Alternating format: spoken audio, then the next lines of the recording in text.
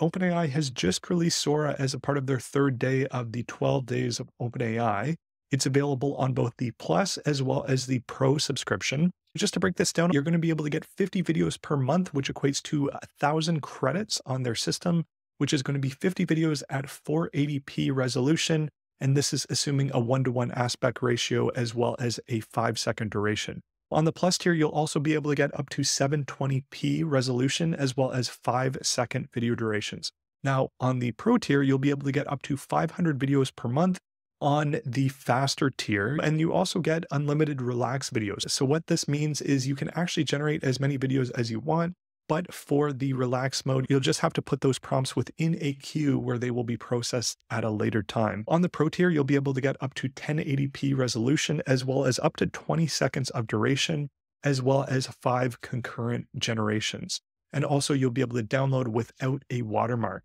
Now, the other thing to know with this is you're also going to be able to add in images as well as videos. It's not just a text to video model. You'll be able to put in images that you can build off of, whether they're AI generated images or real images, or if you want to add in videos and have those videos extended or interpreted in different ways, you'll be able to remix those or be able to add videos that you already have. Once you're within the platform, there's a ton of different featured videos here. You'll see a wide variety of different types of content, from vintage looking film, more creative ideas, as well as things like pieces of nature and landscapes. You can just take a look through here. There's also some pretty interesting ones, like ones within space that you could potentially imagine within some type of film as well. Within here, there's everything from nature, landscape shots, all the way through to more creative examples. You can see a number of different pieces of creative work within here. And this, as they described, is really to act as a place of inspiration. You can just scroll through here and there are a ton of really interesting ideas. If you click on any of these as well, you'll be able to see what the prompt was to generate this.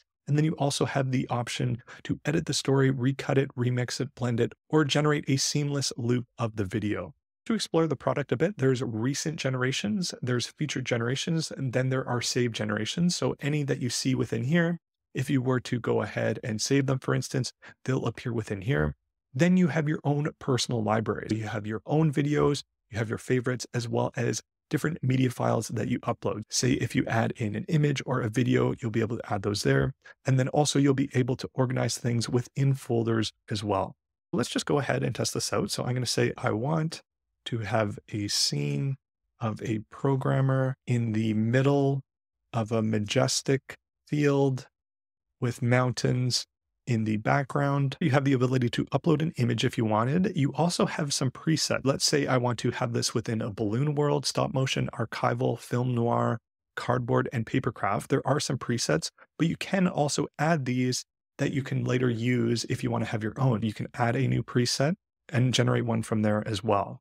In terms of the ratio, you can do 16:9, 1-to-1, or 9:16. So you can have that portrait view, you can have that 1-to-1 view, or you can have the landscape view. So on the Plus tier, like I mentioned, you can generate at these higher tiers. Now it will be considerably slower the higher the resolution that you go. That's just one thing to note.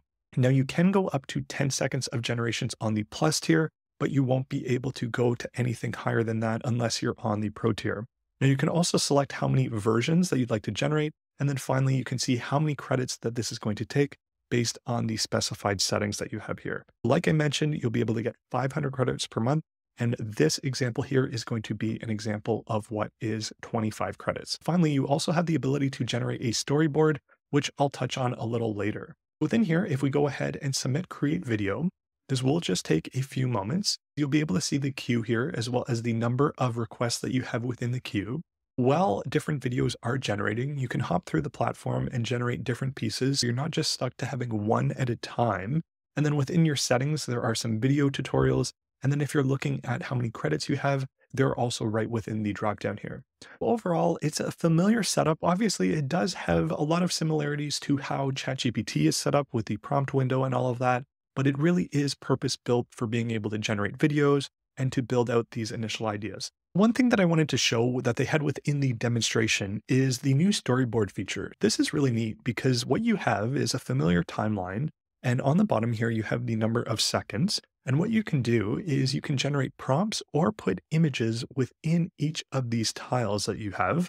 And then once you have the prompts in combination with the images of what you'd like to create, you can go ahead and click that create button, and it's going to take the different pieces and there's going to be continuity throughout the scene. Maybe instead of just having one prompt and one part of the scene do a particular thing, it could be several prompts while keeping the continuity of the characters and what have you of what you want to generate. Within here, you can put images, text, as well as videos across the different tiles within the storyboard to generate the different pieces of whatever you like to generate. Just to give you an idea, here is an example of the prompt that I asked for. I want a scene of a programmer in the middle of a majestic field with mountains in the background. This is what it looks like. Let me know your thoughts within the comments of the video. Is this something that you think is worth the $20 or the $200 a month? Are you going to be using Sora? How will you be using Sora? And how do you think this compares to some of the other video generation models that we've seen come out over the past weeks and months?